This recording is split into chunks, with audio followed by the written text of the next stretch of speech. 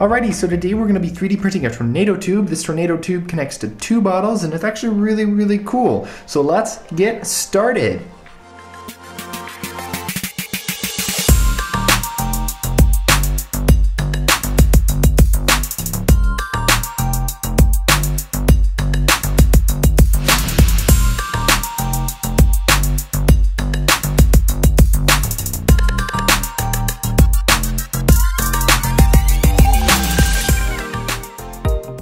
Alrighty, so the print has finished and boy does it look nice. You can see it here. You can see the internalness of it.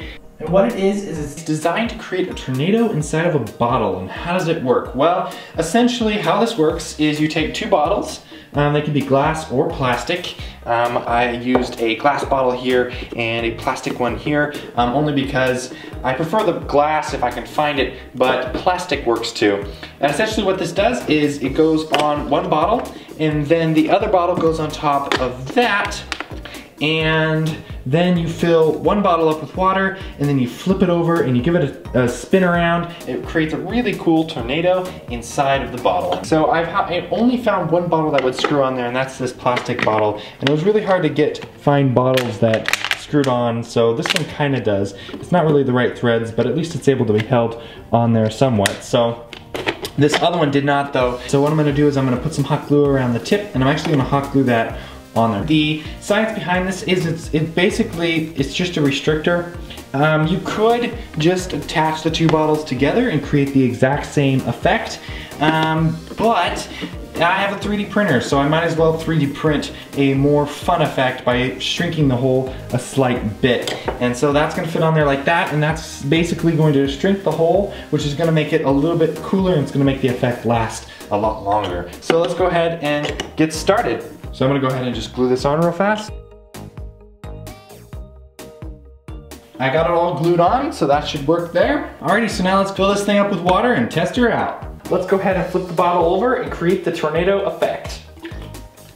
So by just flipping it over, we're not gonna create a tornado effect yet because there isn't a swirl in here, so we have to get that swirl started. So to do that, we're just gonna give the bottle a rotation like this, and eventually, there we go, it goes off.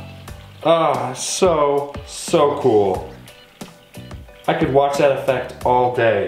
And flip it over and do the other side. Gosh, that is so much fun to watch that effect happen. Like, how cool is that? And you can just redo this effect all day. Oh man, that effect is just so cool. So thank you guys for watching. Definitely subscribe if you haven't already, and we'll see you next week.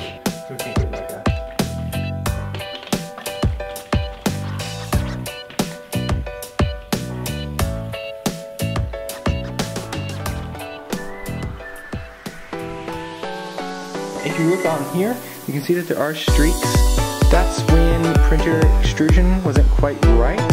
Man, this part sure this is awesome. Man, this is definitely gonna help someone think, man. I mean, gosh, especially me. I like to play around with things on my desk, and lots of times I just play around with when you're printing